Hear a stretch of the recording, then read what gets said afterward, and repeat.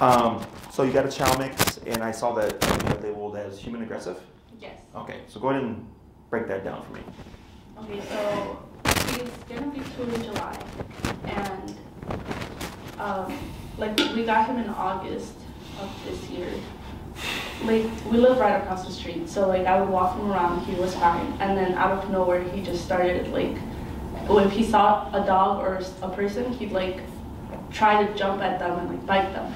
Okay. And like even if we have people over and he doesn't know who they are, he tries, like he'll be growling at them and barking and trying to bite them. Like my mom, his family, it's easier now because he knows them, but like anyone that he doesn't know, he'll just like try to attack them. Okay. Has he ever made contact? Yeah. Yeah. The tenant upstairs. Okay. He was like walking out with the suitcase and he ripped his leash and he bit his arm. Yeah, his arm. Okay, full contact, but just like did he puncture, or was it just like, kind of made contact with the skin and that was it? No, I think he punctured. Yeah. He had to get stitches. Okay. How big is your dog? Medium size. Yeah. 70 pounds, 50 pounds? Yeah, about Like 70 pounds. 50 pounds. Okay. Sort of like that. Okay, so so you're outside with him on the leash, or was he tethered to something? No, on the leash. Okay, and then your tenant's coming down the stairs, and then he breaks the leash. Yeah. What was it, the clip or something? No, it was like sort of like that. Uh-huh. Just ripped it. The Like his finger, yeah. thing, Oh, okay. like pulled away and it just snapped. Popped. Yeah, Mhm. popped. Okay. What else? And then obviously like He just like, if he hears a sound or something. he's always barking. Like if he hears steps upstairs, he Yeah. just barks for like 5 minutes straight. Okay. What else? Shit. And he wasn't like this before. I had him since he was a puppy, And, 2 months? yeah. Okay. And Like he I used was to take him outside, and he would be on his own, and he would just come back to me, just following me everywhere. And then I said this because we got married in August this year. We came into this house, and he was fine for like 2 weeks, and then my wife just walked along and he just starts started growling. growling, barking. How old is he now? How old is he now? 2 years. He's 2 years? Yeah. Okay, He's so. gonna be 2 in July, so I think. Okay, so you've had him since 2 months, everything was fine, and then you move, and all of a sudden just shift. Yeah. Oh shit, that sucks, huh? Yes. And then on top of like him being aggressive, he in the house like he doesn't listen. I mean he listens to him, but to me he doesn't like. I'll tell him no repeatedly, and he just does whatever he wants. Where'd you guys move from? Suburb, or you've been in the city? Yeah, we've been in the city. Yeah. Okay. We were like 10 minutes away, Okay. so now we moved here. Maybe he doesn't like Logan Square. Or were you guys in Logan Yeah, Square? we did. Like, Okay, you guys have a problem. Okay, so. I just feel like because he was in, we used to live in a 3-flat before, and then there was no dogs but him. But over here, since there's 2 dogs I Within think, the same building. yeah, I think that's his problem. I think he's a little bit jealous. And when you would walk him at the previous place, like on the street, no reactivity? No. I used to walk him without a leash, and he wouldn't go anywhere. He's seen people, dogs. Like he wanted to play with them. Yeah, he but just wants to play with them. He wasn't aggressive towards them. Would he play with them? Yeah, he would. Okay. He wouldn't like bark at them or anything like that. How long ago did you move here? So we've been here since August, so about 3 months. Yeah. Okay, 3-4 months. So he's made contact once already, but you've seen other attempts. Yes. And then the defensive behavior of people coming into the home, that you had not again seen that either until the move here. Right. Yeah. Maybe your shit's haunted. I don't know, man. I'm like, I'm probably the issue. So I have I'm just joking. I have answers to this stuff. Anything else? No. Well, I was like, maybe I should bring him out so that way he can play around with the other dog. I think the other dog is like a Okay. yeah. So I'm like, maybe I should bring him out so that way maybe he can feel comfortable with him. Mm-hmm. But no, like he bit his ear, so I was like, oh, never mind. So I was like, damn. Did you puncture that as well? Yeah, I think. Okay. No, not really. No. When he came up, did he like charge in, or was he like kind of stiff, and then all of a sudden he triggered? He was kind of stiff a little bit. He was just trying, I guess, reading him. He went at him. Was this in the yard or outside on the leash? Yard. In the yard. Yeah. Is this one of your neighbor's dogs? My tenant one. Your tenant, okay. So then, was it the same guy that he bit though? Yeah. Oh shit. So his son, he bit his son. So. Oh, I see. So okay, so it's the dad, the son, and then their dog. Yeah. Okay. So it's like a family of 4, right? Yeah, it's a family of 4, and they have a Chihuahua. He's scared of the Chihuahua though. Yeah, our dog is scared of the Chihuahua. Okay. But he's like. Chihuahuas don't play, man. They're serious. Yeah. So. But he launched at the. We can't take them out if they're outside. Okay. All right. Do you have any idea, Elias? As to what could be happening? Yeah, like why that shift? It could be he could be trying to like claim the space, like new territorial in a new environment. It could be also because of like a lot of stress, so it's making him want to be more defensive. But that's all I'm thinking right now. Okay, that's pretty good. So a few things here. So like I had a client that used to that came from like a suburb in Michigan, moved to Lakeview, Chicago, and then her dog became human and dog reactive. So on the leash dog, like same stuff that you're seeing, right? But it made more sense there because her dog was born and grew up in this quiet environment, and then moved to Lakeview, Chicago. So then it's just like for us, we're used to the traffic and everything. The dog, they're very sensitive to those changes in energy. You know, the traffic, the honking, the people, the congestion, you know, the noise, construction, like all that stuff is just stimuli for the dog. So it put the dog under stress. And then plus the dog was inherently already a nervous dog. So all those things kind of combined just created this problem, okay? So that's why I was asking, did you come from, where did you come from prior, whatever. So I'm gonna say it's and agree with Elias that the move put the dog under stress. Okay, now another thing is that there's 2 pivotal points in the dog's life, technically 3. Okay, so we have 6 months, a year, and then 2 years. Okay, so a lot of times when like a dog will be a friendly, happy-go-lucky puppy, and then they get in a fight at like 6 months, or they get in a fight at a year, and it's like traumatic. And like a flip of the switch, the next day, all of a sudden, their dog aggressive.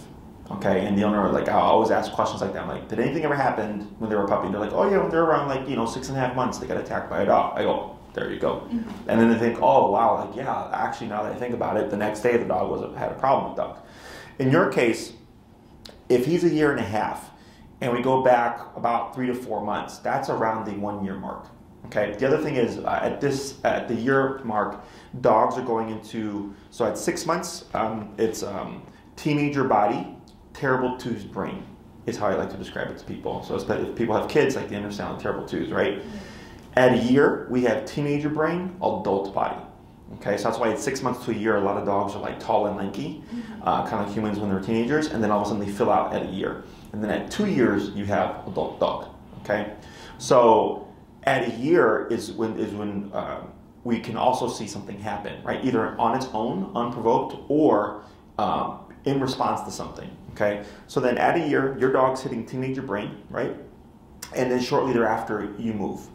So now you have teenager brain, and then you have a big change, right? And go to this new environment. And then, as you're saying, is now that he's in this new environment, kind of establishing himself. Okay, so imagine, like, did you guys ever switch schools or go to different schools as you're growing up? It's awkward the first couple of weeks because, like, you may not know anybody, right? So you're trying to, like, find your way in the school, and eventually you make your friends and everything, and then you're normal, right? Same thing for your dog. Usually takes dogs 2 weeks to a month, okay, for them to settle in. So, like, a lot of clients will pick up a dog from a rescue. They'll bring them home. And then the dog's a great dog the first 2 weeks to a month. And all of a sudden, flip. And then the dog's reactive or whatever. Or the dog's now attacking people coming into the home. And I go, yeah, because now your dog has established themselves and they understand where their hierarchy, what the hierarchy is within the home. And then now they're being defensive or territorial in response to that, okay? In other cases, it's from the get-go. right? They bring the dog home and right away it's a problem. And I go, this dog was over, this is nothing that the human did wrong. This dog, like from the get-go, already had that issue. Because they'll say like, well, at the rescue they were fine. At the shelter they were fine. I'm like, yeah, because that's not a home setting, right? There's other dogs, there's a lot of crap going on, so they kind of just like keep their cool because they don't want to trigger anything. And then once they go into a home environment where it's like, okay, now it's me and a human and that's it, now they start to establish themselves. Okay, so I agree with Elias there. So I think it may be the 1 year mark, around that time, going into teenager brain, big change, move. Now because he's becoming a teenager, kind of establishing him within the environment, and that's why you're getting the behaviors that you're getting now. Okay, so whether or not if the move had happened or whatever, if the dog would have changed, there's no point in kind of, thinking on that, because a lot of humans will do that. Like, oh shit, like, they'll guilt themselves, like, oh, I wish I never moved because then my dog would have been fine. I'm like, who knows, right? So, but that would be the other thing that the other factor is just that psychological shift that also plays a part in all that stuff, okay? So, in my opinion, the easiest thing to address is always the reactivity stuff, the lunging on the leash and all that, okay? The harder stuff is we can't make him like other dogs or people again, okay? That's a decision, we can help him make that decision, but that's a decision that he ultimately has to make, right? So it's like for you, if you don't like something, you don't like it. Only person that can change that is you, right? So unless you're willing to like for me, 10 years ago, or probably longer, I didn't like sushi. That was gross. And my friend was like, try the Godzilla roll. I was like, all right, try the Godzilla roll. I don't love sushi. Right, but I had, I decided all that stuff. I was like, okay, he's like, try this out. I tried it out, I loved it, and then from there, now I eat raw sushi and nigiri and all that stuff. But I decided that, okay? Same thing for your dog. We have things that we could do to try to get him back, but we can't make it happen, okay? What we can do is address reactivity stuff. So if you're walking by someone, or if you're, you don't have to worry about, is, the tenant upstairs or whatever, that you can just be able to walk your dog and not expect there to be a problem, okay? Because that's simpler. That's simply, don't lunge at someone while we're on the leash. Don't lunge at that dog while we're on the leash, right? But then the whole like, okay, well, don't lunge at this dog, but also try to make friends with them is more complicated. Does that make sense? Okay. Before booking this, did you research on how we trained and how we approach things? Not really. Okay, so I'll fill you in. We train using prong and e-collar. Okay, are you guys familiar with what those tools are? So prong collar is you've probably seen it's that spiky looking collar that some dogs wear, right? It looks like a medieval torture device, which is not. It's perfectly safe to use. It's designed to mimic a dog bite. Okay, that's why the way it looks. It's meant to mimic teeth. Okay, it's a very effective tool. We really don't use it a whole lot. It's more so we incorporate it. So like right now I have a very intense reactive case. And they tried to go without the prong collar, but the dog was just too difficult. So then we put in the prong collar, and it gave them a lot more leverage to stop their dog's reactivity, okay? Otherwise the dog would drag them across the street. We primarily train using e-collar, okay, which a lot of people refer to as a shock collar, okay? So it's not a shock, it's not electricity running through your dog's body, or it's not electrocution. It's a miniaturized TENS unit, okay? Are you guys familiar with what a TENS unit is? Mm-hmm. Have you ever been to a chiropractor or physical therapist? I've been a chiropractor. Did they ever put that machine that moves your muscles? Mm-hmm. Yeah? That's a TENS unit, okay? So that's an e-collar. So they use the technology on humans. So it's just a muscle stimulator. So you can go to Walgreens, or probably even that CVS over there, and if you go in the back section, you'll see it's TENS, TENS units, right? And they're usually for the back, and they'll look kind of like a bone, and you put it on your back, and you turn it on, and it moves your back muscles to relax it, okay? It's the same technology. The reason why it's called shock comes from a couple of places. Originally, when e-collars were first designed, they were not very good. They had like 3 to 5 levels, and they had very big jumps of intensity, okay? The other point where it can come from is in the positive only front in dog training, which is clicker-based, food-based, praise-based, affection-based training. It's all positive. There's no rule aversive. They want to use words like shock, torture, pain, all that stuff to deter people from using these tools, okay? So that's where the term shock comes from, because it kind of just makes you think like you're shocking your dog, right? So that's why when we refer to it, we usually refer to it as stim, nick, or tapping the dog, because that's essentially what you're doing. Okay, and the way we approach the training is similar to the way they approach applying the tangent into a human. Is when they put the machine on a human, they start low and then they work their way up. Okay, and eventually the human goes, hey, that's too much. And then they dip it down and they go, how does that feel? And the human goes, I can deal with that for a bit. Because you have to be able to tolerate the machine moving your muscle for a period of time. So they don't want you in great discomfort, right? And at some point, humans build their tolerance, and then they might increase that contraction pressure to help ease any kind of muscle pain, tension. I had a client use it to break up scar tissue on her muscles. They even have deep tissue stim where it's like a needle that they poke through, and then it makes contact to deeper muscles, and it can move a muscle even deeper within the body. Okay, so they use it all the time on people. So when it comes to e-collar, in my opinion, it's more refined than the human version, because the human version, there's still risk of electrocution. There is, if you have a pacemaker or anything like that, they can't use it because of the current that will interfere. And there's also a risk of electrical burn if they don't set it up correctly. Okay, we don't have that with e-collars. Our e-collars are fully waterproof, both the transmitter and the receiver, so the remote that we use as well as the collar that's on the dog. It's not, there's no risk of electrocution. It's a fully waterproof system, both the transmitter and the receiver, and there's no risk of electrical burn. Okay, what can happen is if you leave the collar on, because there's two probes like this to make contact with the neck to so it can deliver the stim, is if we forget to move it, the dog can develop what's called pressure sores. Okay, so it's not from the stim, it's from something resting against the neck for a long period of time.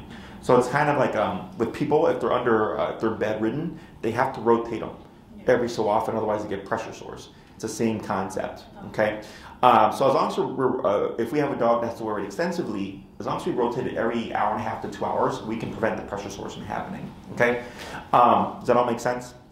Questions about any of that stuff? So the reason why we use remote collar is because it's right off the bat, you get off-leash control. So like if we're doing any kind of recall stuff, if the dog decides they want to dip and run off, we have a means of returning them because we have communication. In my opinion, it's the only tool that can do that, okay? Common sense based, like it's the only tool that can do that, but some people argue, okay? Because if we use food, right? And I'm like, hey, and I'm waving the chicken, and the dog goes, going after this person is more rewarding or more important, they're gonna ignore what's in your hand, right? If we do a prong collar, right, that spiky looking one, it's a great tool, but as soon as you remove that leash, you no longer have a means of communication. And any other tool in between, okay? Remote collar, leash or no leash, I have a means of making contact with that dog. Second thing is, dogs are physical animals. Okay, and your dog is giving you a very good example of that, right? So when he doesn't like something, what does he do? And bites, right? So he's giving verbal warning, and then he's biting as a means of reinforcing that, right? So he might growl and say like, hey, if you come into my home, I'm gonna bite you, right? And if you come into the home, boom, right? Told you I was gonna bite you, right? Now physically reinforcing that. So it's like with humans. If someone's talking a lot of crap, and then the person talking crap to confronts them, and then they escalate and then trigger a fight. Well, now we know that person will back up what they're saying, right? We reinforce through physicality. But if that person backs off, now we learn that person was bluffing, right? Same thing for dogs. Dogs bluff and some dogs don't bluff, okay? So it does not sound to me like he's bluffing, right? So, and we know how far he's willing to go, because that's why I asked that he make full contact with the tenant. Because some dogs will run up and kind of jump and like make contact but not break any skin, or if they do, they break or whatever. But that was intentional, okay? Because people go like, oh, like, I moved out the way too fast or too quick. And I'm like, nope, that dog was letting you know, push this even further, I'll really get you next time, right? So that's a dog that would give a warning bite first, or an inhibition bite. Not this guy, right? Because when he was given the opportunity, he went on for it. And there is one other variable there, and that variable was because he was on a leash, it creates frustration, okay? Because he's going, I'm going to go after this person, and you're, of course, pulling him back to prevent that. So by doing so, you now escalate his frustration. So it's kind of like with the human, right? Like let's say something's happening and you want to help and someone holds you back. You're going to get frustrated because you're wanting to get to that, to help, right? Same thing for your dog. In this case, he was wanting to go into defense mode, get that person to leave. You held him back, created more frustration, but unfortunately your leash popped. So then it was go. And because you had already escalated him, he just took off at that mindset and just followed through, okay? So that is a variable there. So in protection training, what we do is we put the dog in a harness. We have a person that agitates the dog, and then we pull back on the dog, okay? So the person's acting suspicious, trying to draw aggression from that dog, agitation, the dog starts to jump and bark and lunge, and then we want to reward that by letting go of that pressure, okay, that leash pressure, so the dog can go to attack, okay? And we build on that. So a lot of clients, when they have puppies, especially power breeds like Pitties, Bull Terriers, Rotties, German Shepherds, they usually walk their puppies in harnesses because they don't want anything choking the puppy, right? So now they're walking their puppy, and the puppy sees a dog, and they pull their puppy back because they don't want the puppy to annoy the dog. But the way they interpret it is, I saw this other dog, I wanted to say hi, I got pulled back, which is negative tension, and then we'll repeat that over the course of that dog's life, okay? So as a puppy, they go from friendly, happy-go-lucky to frustrated because they can't ever greet the dog they want to greet or whatever, to agitated, to a potentially aggression. Okay, and all of a sudden now the dog is trying to attack other dogs because the owner unknowingly made their dog a protection dog towards other dogs over the course of time. Does that make sense? So it's what's called opposition reflex. It's when a dog feels tension, they want to go against it. So if you pull back, they pull more forward. And that escalates them. And then should we let that go when they're in an escalated state, you're technically rewarding that behavior, and now we would build on that. Okay, does that make sense? Mm-hmm. So, questions on any of that stuff? No. So, because he's a physical animal, that's why e-collar and prong collar in my book are so are very valuable tools. Okay, because like the prong collar is meant to mimic a dog bite, dog bite. Mm-hmm. So if the dog became reactive and I popped them on that prong collar, creating this kind of biting motion, I'm telling that dog, don't do that. Because that's what another dog would do. Mm-hmm. If one dog disagreed with another dog's reactivity, they would bite them to tell them, don't do that, right? Whether or not this dog listens is a different story. But if a dog's intensity is up here, you're not going to do anything. Okay, and I get this happen. This happens a lot with some of our clients where they have the dog on a prong collar, they try to correct the dog, and the dog just keeps becoming reactive. And they're like, I don't understand it, it's not working. I'm like, because your dog's intensity is here, and our intensity of the correction is down here. And no matter how hard they may be able to correct, if we can never match this, we're not going to get anywhere, okay? So that's why we do e-collar. Because e-collar, 90% of the time, 99% of the time, allows us to match the dog. Okay, everybody has a breaking point. It's whether or not we're willing to go there, okay? So the e-collar, because it's a muscle contractor, it's physical and it's uncomfortable, okay? So there's a couple ways of approaching this, but simply, let's say he became reactive and started lunging and barking, and we had the e-collar at a level that your dog respected, and we kicked in with it, and it caused the muscle contraction. We should see him stop the behavior and then pull back, okay? Then over time, I would want to see him not even gamble the reactivity. He's like, nope, I know if I become reactive, I'm going to get hit at like 80 or whatever. So I know I'm going to just keep myself in check. But then what he learns is, he sees the tenant walking by, he didn't become reactive, so there's no negative reinforcer coming from the tenant teaching him that he needs to be reactive, and then he also learns that he can avoid the correction. So he goes, oh, okay, so if I just keep chill, I don't lunge at the guy, I don't get corrected, and the guy doesn't hurt me. That's how the dog learns, that there's no need to perceive threat there, okay? So going back to with the e-collars, I said originally they had like levels, like 3 to 5 levels. The ones we use now have 127. Okay, so 5 and 127 are the same. We just have 122 more divisions, so we can really fine tune it to the dog. So before, like let's say 4, your dog was yelping, and that, and now 3, your dog's not listening. Well, now you're stuck. So it's either your dog's not listening at 3 or your dog's yelping at 4. With ours, we can be 30, 40, 35, 36, 34. We can really fine tune it to the dog and to the moment. Okay, does that make sense? Yeah. Questions on any of that? So in your case, the first thing that we would cover is always leash walking first, okay, which is, we call it the heel, okay? What do you walk your dogs on currently? harness, a regular collar. A regular collar. Okay. We have a harness, but it's just easier to do collar. Yeah, you wouldn't want to use a harness because again, it would make behavior worse. Yeah. It gives you less leverage. People like it because a lot of times they have the handle on the back and they just hold the dog like that, you know.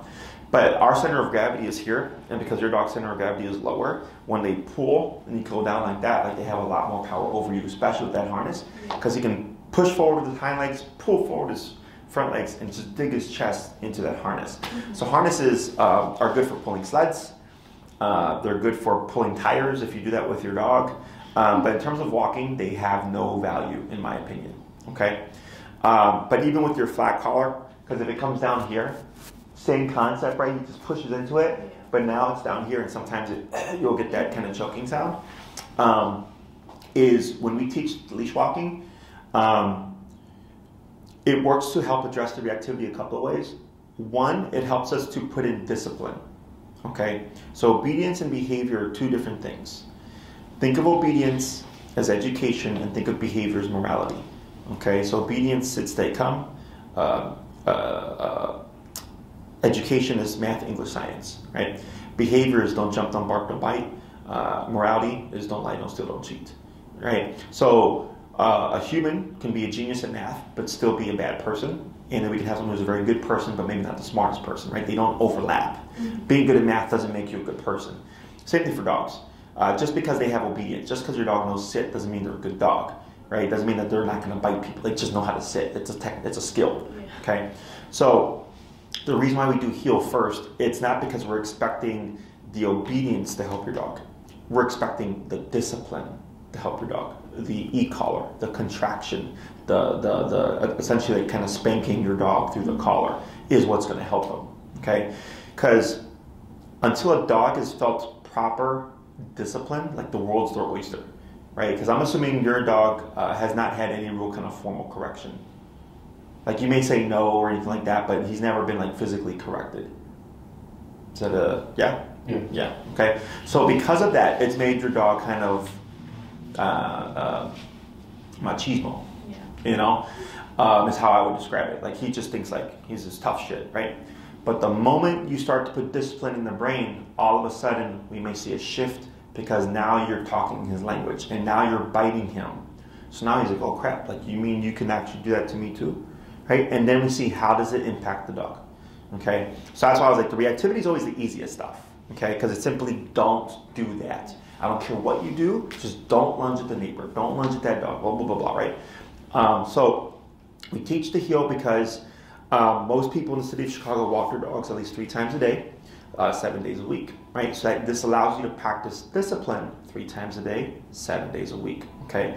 So now it teaches your dog how the e-collar works on a regular basis. Because people tend to think of these tools as, oh, my dog's being an asshole now. Now I'm going to put it on him, right? And I go, no. We put it on him every time we have the opportunity to, and we employ that discipline because that's what changes his mindset. So like for us as humans, our laws are ever present.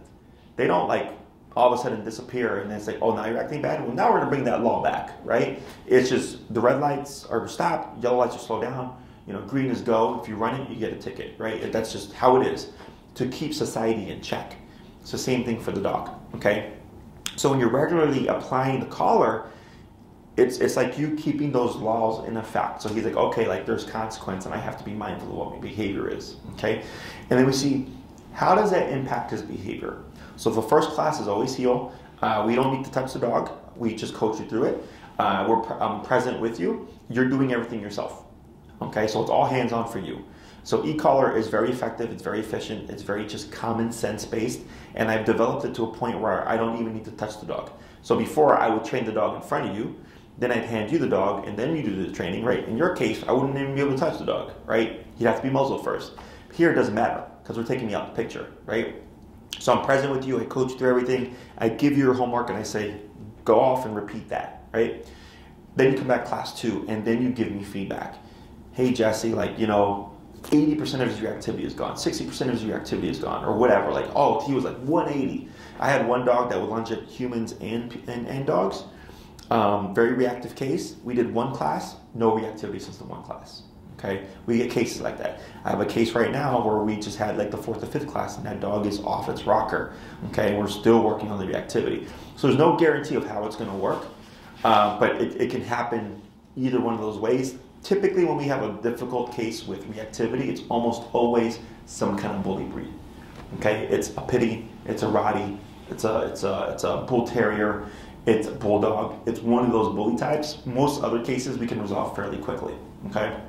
So, first week, heal, do your homework, come back, pay Jesse night and day. The only time he was reactive is when, we had to walk by someone and they were really close to us. I go, that makes sense because of the proximity. So we're gonna change a couple of things. We're gonna work on the second half of the heal, tweak a few things, go off and do your homework. Right? You come back. Did we fix the problem? Yeah, we walked right past someone. He didn't do a thing. I go, great. Looks like what we're doing here is fixing this problem. If the answer is no, or the answer is we've had still a couple of instances of reactivity, I go, no problem. We're now going to address it this way. Okay, so we're kind of building on everything that you experience. Okay, so failing isn't a bad thing. Failing is good because that's how you learn to use the tools, and that's how you learn how to recover from things. Because your dog could be great for 2 years, and then one day something happens, right? And all of a sudden he's being reactive, and then the owners will go, "Oh my God, my dog! Like they're back. They're being bad again." Oh no, like you just discipline them again. No matter. It's the same answer. It's just it happened 2 years later. I mean, that's pretty damn good for the dog not to be reactive that long, and then something happened, right?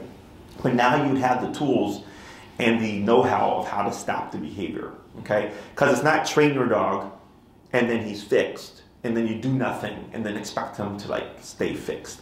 It's like with us. Rules are ever present. Consequences are ever present. Judges, prisons, jails, cops, like they're here, right? They're not just going to disappear one day, depending where you live. So, question on any of that stuff. Make sense? Yeah. So, the way we go about what program we recommend and stuff depends on how much you're trying to get done with your dog. Okay, I really just prioritize what I hear from you and what I think you need, and then what you're wanting, and then you can always do more or whatever. Okay, so you're at minimum at a 6-class range. Okay, and then we have 9 and 12 if you want more. Okay, so we have 3, 6, 9, and 12 week programs. 3 would be too short of a program for you. So a 6 at minimum, and then if you did longer, we would be able to achieve more. Okay, with the 6 classes, the first class would be heal. What does that fix? Okay, you come back for class 2, you give me feedback. We work on the second part of heal. We make any tweaks to anything that we need to tweak. Go off and do your homework. Come back for class 3.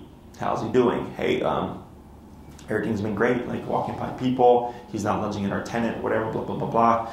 I go, okay, cool. How is he with people coming inside the home? Oh, he's still kind of growly, blah, blah, blah. I'm like, all right, we need to do an in-home, right, where I show you how to handle people entering the home. Okay, so that will be class 3. By class 4, we should have a pretty good idea of like where your dog is at. If you're wanting to try to get him back to sociability, that would be class 4. Okay, where we have an exercise on how we can go about socializing him. If that's something that you want to do, you want to start muzzle conditioning your dog if he's not right now. Okay, because muzzle conditioning can take a couple of days or it can take a couple of months. Okay, so if you start that muzzle conditioning process now, and like let's say there's a delay because of holidays with booking and everything like that, and then we have our first classes, that's giving you time to muzzle condition him. So by the time we need that muzzle, it's not a last minute thing, okay? Because we get clients that do that. They save it for like the week of, oh, now we need the muzzle, and you think it's going to be easy, and it's not. It's very difficult, okay? So you want to start that process now. So even by the time he gets to the muzzle, let's say it's been a month and a half or something, and he still doesn't like it, it's okay. You've already done your part. We just have to get him over the fact of not liking it. Because remember, we can't make him like it, but we can make him tolerate it. But if you've done all the conditioning stuff, and we do that with food, it'll just make our lives a lot easier when we get to that stage. Okay. So by class 4, if everything goes well and he's not fighting the muzzle, we would press sociability. If he is fighting the muzzle, then we have to do what we call force conditioning, which is when we use the e-collar to stop the dog from trying to remove it, and then you work on that for a little bit. And then you come back for class 5 once he's able to tolerate the muzzle, and then we work on trying to socialize him. Okay. And then class 6 is just kind of the variable. Like if everything is going great, then I can teach him something like stationary control, which is don't move. Or if it's like, hey, we've had some great successes with people coming over, but with the muzzle and everything, but we want another one, just so that we know we're doing everything correctly. Then we do another one, okay? But that's how I would plot out 6 classes, okay? So it's like the bare bones. I hear your case, and I go, okay, this is how I'd approach it, just targeting all the important stuff, because him sitting doesn't matter, right, if he's trying to bite someone. So that's what we're trying to fix first. If he did a 9 to 12 week program, it just gives us more time to push the behavior or teach more control. So like, let's say we can't make him like people. He just doesn't like them. With stationary control, we don't have one in here. We have like our dog beds. And if we tell a dog to go lay down, they'll lay down on their bed for like hours. So if you have a guest come over and you tell him to go to his bed, he's not going to move for 3-4 hours, which allows your guest to be there and not be, not being messed around with or bullied by your dog. Okay, so you would have that level of control, but it does nothing for him socialization-wise, right? Because it's kind of like sending a kid to the room. Yeah. You're like, go to your room, and while my friends are here, and then when the friends leave, like, okay, now you can come out of your room, right? But that child never learns how to behave with adults around or whatever. Same thing for the dog, right? So you'd have both approaches. You have, okay, don't move, and then you have, we want him to open up to people, okay? Now, when it comes to opening up to people, typically, anybody he would see on a regular basis is more feasible. If it's a one-off, our friend is coming from California to come say hi, probably not going to like that person, okay? Because they're not going to see him on a regular basis. If it's like a family member that he happens to not like that he would see on a regular basis, that can change, okay? That's more feasible. But there's nothing to say that it will. So then if you did 9, we have more time to cover more obedience type stuff alongside the behavior. If you did 12, even more time to cover behavior and or obedience, okay? Questions on any of that? No. One of the most common questions we get is, when does the e-collar go away? It does it when you need it, in my book. Okay, so that means, let's say when people come over, you put the e-collar on, and he's a completely different dog. Just put the e-collar on anytime you're going to expect guests. So guests are coming at 6 o'clock, 5:30, he's already got the collar on. Okay, and let's say without the collar, he acts like a jerk because he knows that he can get away with it because you no longer have that form of consequence. Okay, do you guys drive? You go on the expressway? Do you go the speed limit? No. No, right? Most people don't. You see a squad car, what happens? Yeah, because there's threat of consequence, right? You're going to get that ticket, you're going to get pulled over. You don't want to get pulled over. Everybody slows down, and as soon as we pass the cop up, everybody speeds up, right? That's called opportunistic behavior. All animals do it, okay, including humans. It's part of survival instinct, because hunting or a dog or an animal hunting something requires opportunity, right? So same thing for your dog. When that collar is off, now he has the opportunity to act like a jerk and not have consequence, right? Collar is on, it's going to be that cop on a collar. He's going to think, okay, collar's here, I know I can be corrected, so I'm not going to act like a jerk. I'm going to ignore these people, right? It's normal. It's just the way of the world, because people like, well, if the training's so good, why do I need the collar? Like, because it's an animal, and it's because it's the dog, and because of opportunistic behavior. Like, if the collar is not present, your dog is going to push things, okay? So if you're walking him, he'd have the collar on. If he's going to be off leash, you'd have the collar on. If guests are coming over, you'd have the collar on. Anytime you feel like he'd need it, you'd have it on, okay? And if he's a great dog otherwise, you take it off, you don't need it, okay? So it's nothing good or bad, it's just how it is. The other thing is, with like, let's say, because my dogs, they've been off leash trained for like 10 years, and they still wear their collars. I just don't have to press the button, really. It's not that if you do the homework correctly, you're not always using it. The use of it goes down. It's just the presence of it keeps your dog in check. Does that make sense? Yeah. Questions on any of that? No. The barking in the home, when you said he was like this, is that a new thing too? Or has that always been? Oh, yeah, that's a new thing too. Okay. Yeah, because he wasn't like that before. That may go away. Maybe, yeah. No, that existed before. Okay. That may go away on its own through the discipline. So that alertness is just part of territorial behavior. Can also be a part of overstimulation. where the dog has a hard time settling down, so they're constantly kind of in this state, and then any little thing triggers, right? Once we cover heal and all the behavioral stuff, we may start to see that inside, like alertness start to go down on its own, okay? Your dog will, naturally dogs are alert to some degree as it is, right? So like my dog will bark at a sound, right? But she's not barking all the time. There's some stuff she hears, she's like, okay, that's just a neighbor, I can ignore that. There's other things where she's like, okay, that's somebody walking up the stairs that I don't recognize, and she'll bark. That's normal, okay? But if it kind of seems excessive, then we should start to see that dip. If it doesn't dip and it's annoying to you and you want to stop it, we have an answer for that too, and we would cover that with you, okay? Any other questions?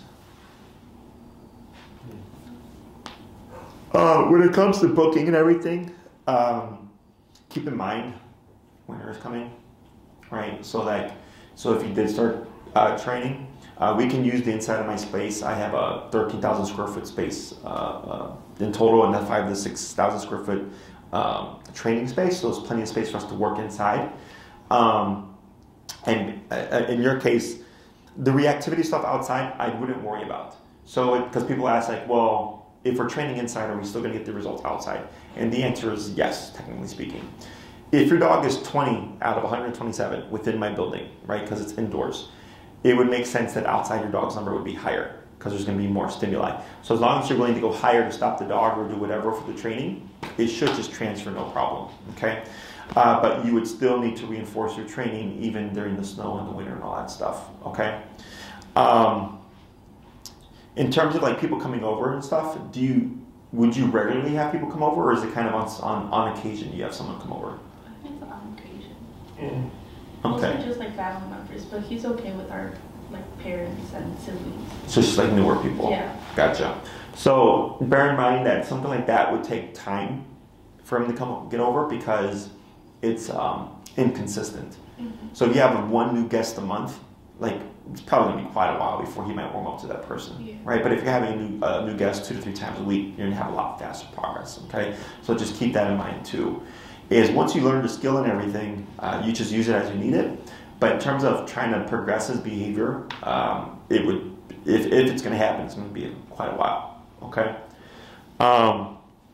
In terms of booking and stuff, please allow Maria a 5 to 7 business day turnaround, because since you booked your consultation, other people have sent in their forms and she's trying to book them. Yeah. Plus we have previous clients that are booking their consults or their training follow-ups to their consults from before. Plus there's my current list of clients already, okay?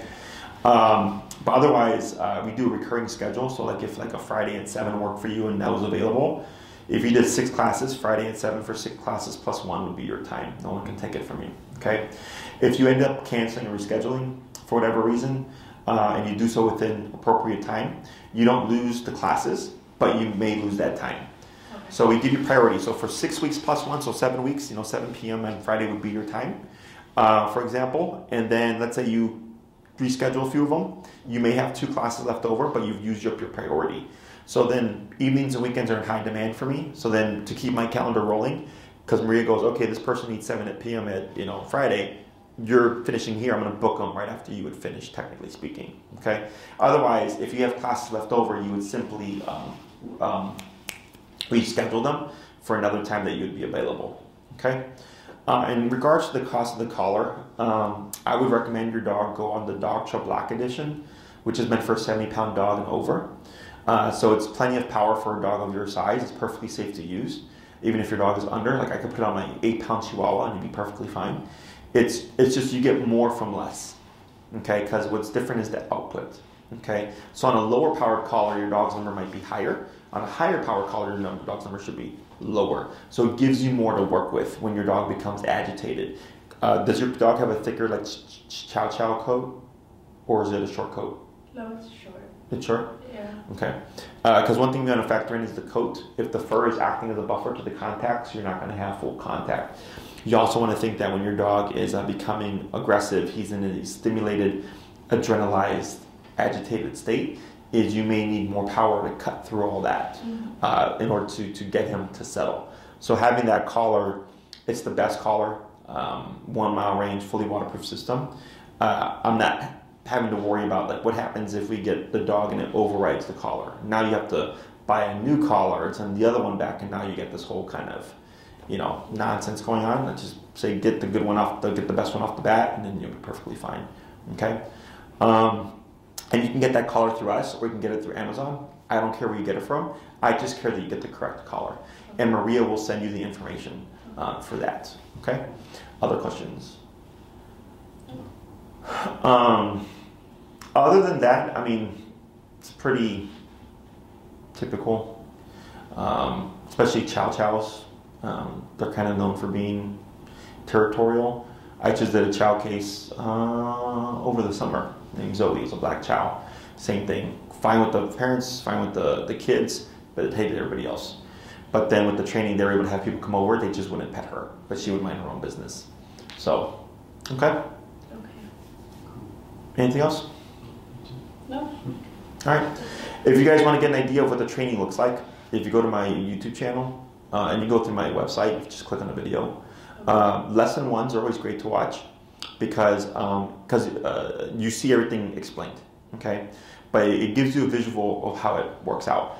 If you're seeing a case that looks kind of like, what the hell is this? It's probably a very intense case. Yeah. Okay, because most cases are pretty straightforward. So like the pity Mia that I was talking about, like hers are crazy because she's just a crazy dog as it is. If you'd like to see that Chow that I was talking about, her name's Zoe, and you'll see her. She's a black Chow, but she's one that I worked with the e-collar and stuff, and then she didn't like, she was same thing, reactive, but then also territorial. And then after the training, they were able to have people come over and everything. She just wouldn't want to socialize with them. Yeah. Okay? Awesome. Well, it was a pleasure, guys. If you have any other questions, you can let Maria know, and then she'll get back to you. Otherwise... So we'll get an email from her? You can either email her yourself, and then you can send her and let her know, like, you'd like to move forward in your good lives. Oh, thank you. Nice meeting you guys. You can tell her, like, hey, Maria, we want to do 6, and, here's our schedule. And then, because that's what she's going to ask you for anyways. Mm-hmm. So if you want to get ahead of the game a little bit, you can email her and just say, hey, Maria, we want to do 6 classes or whatever, and here's our availability.